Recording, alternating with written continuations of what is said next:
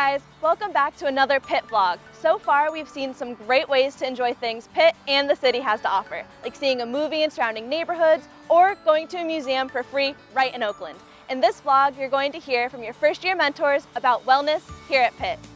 I'm FYM Caitlin. And I'm FYM Deanna. And today we're going to be talking about physical and emotional wellness on Pitt's campus. Let's go!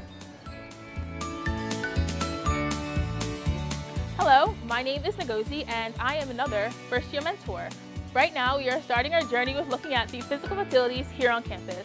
I'm currently standing in the Barrel Fitness Center, which is located in the Peterson Event Center.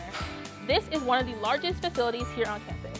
It includes a multi-purpose room, dance studios, a weight area, and racquetball courts. Looking good, ladies.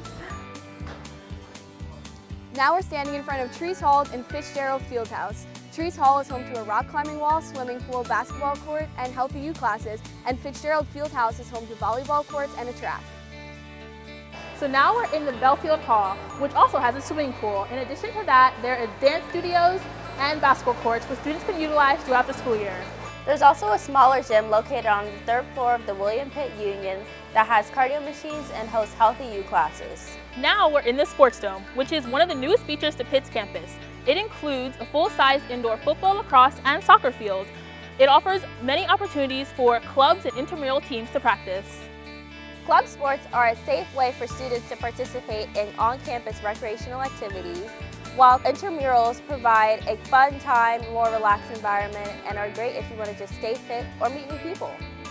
To find out more information about both of these opportunities, you can visit the Student Affairs recreational page. Tag, you're it. Right now, we are standing outside of Nordenberg Hall, and inside is the Student Health Center.